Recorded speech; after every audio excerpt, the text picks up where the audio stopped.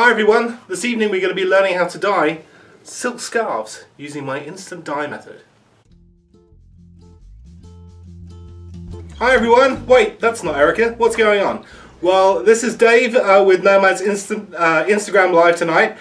Today I'm going to be doing something very cool. So we do a lot of our own hand dyes. We encourage you to try out some of our techniques. So we're going to be doing something really cool tonight. I'm the main dyer here at Nomad Yarns. I do most of the yarn dyeing. Erica's our designer and tends to do a lot of the social media, so you don't see me a lot, but I'm here in the background dyeing stuff.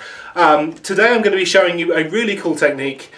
We have in the past done our cup of yarn kits, which look a little bit like this. Cup of yarn instant dye kits. Well, we have a new one that we're releasing. It's called the Cup of Scarf instant dye kits. And today I wanted to show you how we're going to be dyeing a silk scarf using an instant dyeing method. So let's get to it. So this evening I have laid out in front of me all the materials I need. These all come in our instant dye kit, and I'm just going to go through them now, let you know kind of how this works, and then I'll get on and do the dyeing. It's going to be super fast, and all I'll need is hot water, which I have here in this flask. I have nearly boiling water in here, so that will be ready to go. So first thing we have is an insulated soup cup. These are the ones you get for restaurants to do to take out soup in. So it's going to stay fairly cool to the touch, which is nice. And then we need a scarf. So I have these. These are great. They're about 5 foot long silk crepe shawls. They've got a nice little fringe to them, which is really cool. These are going to be our dye base. So right now it's white, it's just a pure silk. Just take it straight out of the packet. These are pre-treated, ready to go. And then we're going to need some dyes. Now we're using acid dyes today. Acid dyes sound scary, but all you need is either citric acid or vinegar to set them. Normally you have to do a soaking process and you have to do all these kind of things yourself, measure stuff out. I've made that easier by my little capsules. So we pre-mix citric acid powder and acid dyes in these capsules, and these are a soluble gelatin capsule ready to go. So this dye is pre-mixed, exactly the mix that I would use in my dye studio. And you don't have to do anything else. They're really easy to handle. I do recommend wearing gloves when we're using them, which are going to be when I actually get to wrapping up the dyes. I have these in 4 colours. It's going to be a full kind of dye scheme today. So I've got a yellow ochre, a pumpkin orange, a fiery orange, and a chestnut. So I'm going to be adding those capsules in, and then the hot water is going to dissolve the gel caps, activate the acid, set the dye, and then we just leave it for a few minutes. And I will show you properly kind of how those come out at the end. I've one in a different colorway. It takes a little while to dye, so I'm not going to make you kind of sit here and watch that. But this is the kind of effect we're going to get, and I'm going to show you as we layer in the dyes how this effect is achieved. So let's have some fun. Let's do some dyeing. First thing you need to do is glove up. So I always pick some gloves. These are, it depends on what I can get hold of right now. These gloves are still a little bit tough to find sometimes, so these are, always make sure they're latex free. Whenever I'm teaching or whenever I'm working with other people, I don't have a latex problem, but always latex free in our kits. These are like the ones you get in delis. These dyes are not going to be really harmful to you in small doses. They're not great for you in the long term. They do stain your hands. My hands have always got stains in them somehow, because somehow I managed to get dye within my gloves, but I'm all gloved up, ready to go. I'm going to set my dyes aside. Now I have these trays to work on just because these are what I have in my dye studio already. Just need a flat surface to work this on is all. So I'm going to grab this. So I'm going to take my silk scarf, I'm going to lay it out fairly flat in front of me. And then all I'm going to do is start adding my dye capsules. So I'm going to make basically a great big log with my dyes and my scarf. Just laying the dyes down, rolling up, and that's going to give me an interesting ripple pattern when I go to actually add the hot water to set it. So I'm going to start with my lightest colour. No reason other than mainly I just feel like it, honestly. These are going to go in, I'm not even going to go for a repeating pattern. just going to go for whatever I feel like. So this is yellow ochre, so I'm going to add one capsule here on my piece. Then I'm going to kind of fold my scarf over it, give it a little bit of a roll. I'm going to move about 1 inch up on my scarf. Now, because the scarf is so thin and because there's enough dye in there, the water is going to penetrate through everything. I'm going to do my darkest colour yet because I feel like it again. The dye is going to penetrate through everything anyway, so it doesn't really matter exactly where you put these. They're going to go through multiple layers. But I like to kind of place them in a fairly semi-uniform fashion. I'm going to add one of these bright oranges now. Again, just roll on up, a couple of rolls around. And with these kits, this is my last colour. And now I'm just going to add them in randomly, doing a similar thing. So I'm going to kind of go from top to bottom, adding those colours in, so I'm going to get an interesting ripple effect where the concentration of the dye is going to go down as you get further away from the capsule. So I'm just going to go with the brown again, just because I feel like it. There's 4 of each capsule here. That's kind of the maximum you need to do this. I like to always go with the most concentrated dyes that I can for this kind of thing, because I love bright colours. But if you want them to be kind of pastel-y or not go as often, then you don't have to use all the capsules if you pick up a kit like this. So I'm just adding and keeping rolling, and you don't have to add them. The great thing about this is you're doing a piece of art, so it doesn't have to be at all organised, which is good because sometimes I don't feel like being organised, especially when I'm doing a fun video with you all. So I'm just still adding these in and rolling, and this is really all there is to the dyeing process. And you'll see in the finished scarf, I'll show you how the placement of the dyes kind of makes a difference to where they fall. So the last one, I kind of placed them in different concentrations to give more of a kind of display of how far apart you could put them. This one I'm going to do a bit more evenly.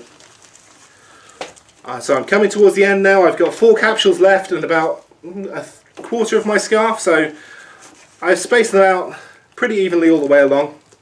I'm kind of forgetting where I'm putting them as I go because I'm talking and rolling and doing so many things at the same time. But you know what? It's fun. Dyeing is fun. That's what we're here to do. If I was trying to repeat something like this in the studio to make lots the same, I would be measuring exactly where I was putting things a lot more, making sure to follow an exact procedure, but that's not what we're doing today. Okay, we are all rolled up, so I'm left with a scarf sausage. So the fringe is going to go around there as well. I'm also going to fold this in half to make it easier to fit in my cup here. And I've got my insulated soup cup. You'll notice the thing that was holding my dyes is the lid. Look how efficient I am. Okay, so I'm going to take my insulated soup cup, stick my scarf inside, and it's all white.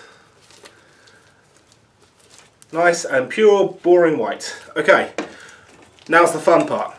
So I've got my boiling water here. Now this should be hot enough to dissolve the gel capsules. So I'm going to pour this all in one go. Going to add this straight to my dyes here. And watch the fun. So there's about, it's about a cup to a pint of boiling water. I have, in the kits we provide some poking sticks, but I'm used to poking hot things all the time. Don't do that at home. So you can see already, if I hold this closer to the camera, you can see here how the colours are starting to pop open in this cup here. So now's the fun part. We just get to watch. We're going to watch this for a couple of minutes. You can see those capsules starting to pop, and then very slowly just start to give it a shimmy and a shake. We're going to twirl this around, give it a twirl, give it a shake, and those colours are slowly going to dissolve and bleed into the white scarf. And you might find you need to take your poking stick, or in this case my gloved hand, again, spend all day dealing with hot things, to submerge your scarf a little bit more. and just swirl it again. There's going to be some air trapped in there. Okay, and once you've got it mostly, the colours are mostly starting to burst open, then you can be a little bit more enthusiastic, giving it a real good swirl. And you can see how those colours now, very, very quickly, those colours have completely coated that scarf now. So you can see those bubbles have burst and filled this container with the background orange. So those colours are going to blend together. The colours that we pick for these scarf kits are all designed to be analogous colours. So those are colours close to each other on the colour wheel and will not kind of desaturate or muddy as you add the colours to. So that is what that's going to look like, and we're going to let this set now. I'm not going to make you sit and watch it. We're going to let this set now for about 10 minutes or so. For the really hot water, and this is just warm to the touch, so even my hands that are used to hot things are not needed. So we're just going to let this set now for about 10 or 15 minutes. You don't want to let it cool down too much because those capsules are gelatin, so they will start to kind of reset if it gets too cold. So I let it set to let the acid and the heat do its work. That's what's going to set the dye in there, and then we're going to take that out. We're going to just put it in a sink, and then use a little bit of just hand soap or dish soap to rinse out the last of the dye. It tends to be a good idea to wear gloves while you're doing that, and that really helps clear the rest of it off. And then you can hang this up and it's just going to be done in just a few minutes is all. It's really, really super fast. And then, yeah, just dry it out. These scarves, because they're so thin, will dry out in about an hour. So you're going to be able to wear this scarf basically later the same day. We've had people, I've taught silk scarf dyeing classes before, and I've actually had my students leave wearing the scarves. They're slightly damp, but they leave wearing their scarves. So super quick. I'm going to take my gloves off and save those for later. And then I'm going to show you on my scarf here exactly what we did and how that kind of turns out. So this scarf was done exactly the same method, just a different colorway. So here we had yellow ochre, pumpkin, fiery orange and chestnut. This one I used a Kelly green, a bright aqua, a turquoise and a brilliant blue. And it was done exactly the same method, rolling up.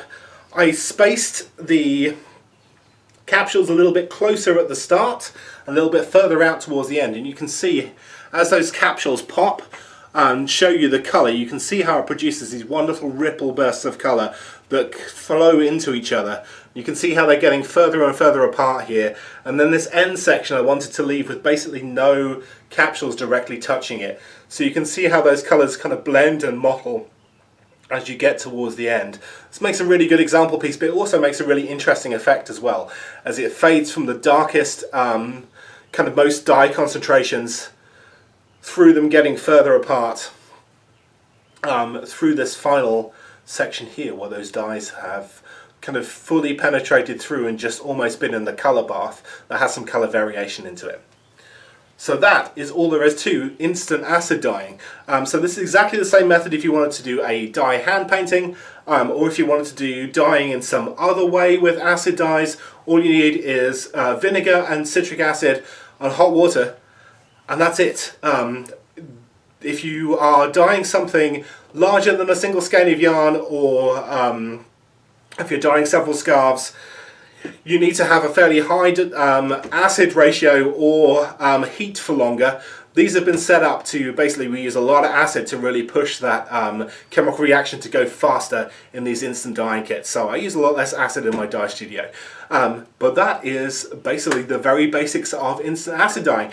I hope you've enjoyed this video. It's real fun to put these kits together. If you are local to us, do check them out this weekend. We'll have them for the first time at Bloomington Handmade Market in Bloomington, Indiana on Kirkwood Avenue from 10 till 4, June 12th. So if you're watching us on Instagram Live and in the local area, come and see them there. We'll have them on our website soon as well. We hope you have a fantastic week. Erica will be back at the normal time next week to do our Technique Week. But if you've had fun doing the dye tutorial, let us know in the comments. Do send me any questions that you have. If you want to see more dye tutorials, let me know and I will do one for you. Well, I've got lots of different dye techniques I can show you, everything from more instant dyeing to stuff we do in the studio, and then showing you the effects of different dye techniques that we do. So thanks very much for watching. Have a fantastic week.